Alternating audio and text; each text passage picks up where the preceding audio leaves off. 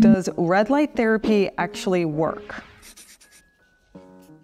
So I am a fan of red light therapy. This is a therapeutic technique that uses low-level light wavelengths of red light to address certain health conditions. So for the skin, you can actually help rejuvenate your skin by improving things like smoothness and elasticity. And it does this by helping to build collagen and reduce the enzyme that can break down collagen. Red light can also promote healthy tissue by increasing the production of ATP. So remember that from high school biology? So this is the energy that our cells produce, and it can help with tissue maintenance and repair. This is why it's also used often in those with arthritis or sore muscles. One of my favorite ways to use red light is actually on the scalp. There is data to support its use with hair loss. So you can find devices in the form of a helmet, hat, or headband. The problem with red light devices is, in general, they're not really standardized, so it's hard to see which red light devices are better than others. I do know that there are ones that are used in offices or spas. Those are the ones that are usually stronger and will have more of a positive impact,